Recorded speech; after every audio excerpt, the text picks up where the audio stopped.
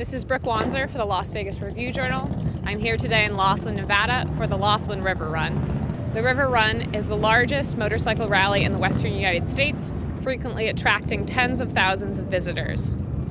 In 2002, a fight between the Mongols biker gang and the Hells Angels biker gang led to the deaths of 3 people inside the Harrah's casino. Were you here in 2002 when the shootings occurred? I was down here at 2002 at the Harrah's. As a matter of fact, we were staying there, so they took my bike and I got locked up over there too for a while. So Can you tell me about that event? Yeah, I could tell you. We were having a good time, but when everything came out, a few of our buddies had some problems, and we just had to take care of things, and we just took about ourselves. But they locked my bikes up. We had to pick them up on the following Monday, so I didn't have no ride or anything to go. But we still all came home and we're all safe, so that was the best.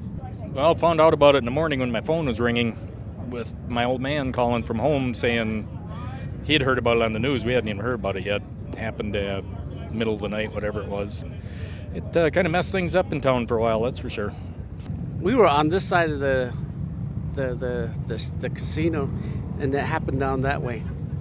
After that, then everything started dying down, and now it seems like it's really going down. You know, there used to be a lot of vendors all the way up, and then even across in Bullhead City side. You know, I think it's more safer now. There's more police protection. You know, which I think is good.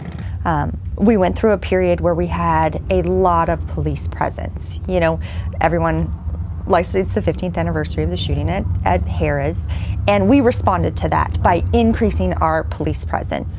And we went through a period that maybe had some growing pains in there, where we had more police and less fun. And I think now we've found a great balance between those two things. We have one of the safest runs in the country, but we also have one of the most fun runs in the country. So we've found that balance between policing and safety and allowing people to have a good time and to party and to play and to do all of those things.